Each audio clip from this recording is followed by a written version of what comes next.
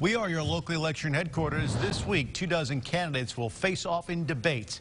Arkansas's PBS week-long series will cover 9 races. Today we begin with 2 congressional districts, District 3 and District 4.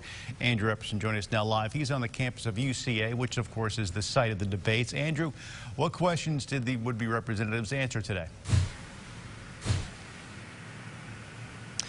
Most of the questions involve topics that are really dominating this election cycle, Bob, whether that be inflation, the economy, abortion rights, or election security. Now, the debate started with that District 4 congressional race. Incumbent Republican Bruce Westerman facing challengers in Democrat John White and Libertarian Gregory Maxwell.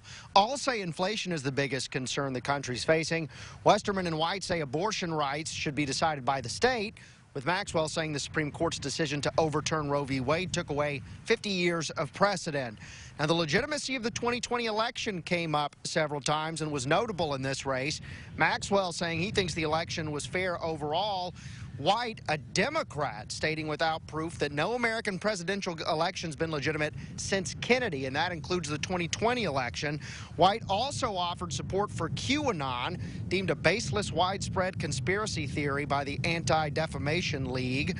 In a statement, the Democratic Party of Arkansas condemned White's statements and said they didn't recruit him to run in the first place. Westerman also took issue with a Washington Post analysis that categorized him as an election denier. I've never thought of myself as an election denier because I voted to certify the electors. Then maybe they're making that case because I signed on to the amicus brief that came out of Texas. Yes, it was definitely stolen. We all watched the numbers go from Trump to Biden. We're still searching for the truth, but no. And then on to the second debate, the race for District 3, basically northwest Arkansas. Incumbent Republican Steve Womack facing challengers in Democrat Lauren Mallett Hayes and Libertarian Michael Kalagius. Topics included the federal deficit and handling the notable growth in northwest Arkansas. Candidates also talked about climate change and offered different visions on how Arkansas can reduce carbon emissions.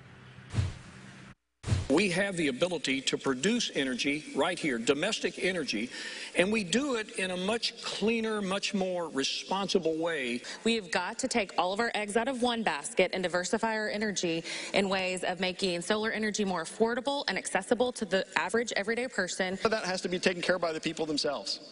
A lot of this is going on at levels that federal involvement isn't helping at all.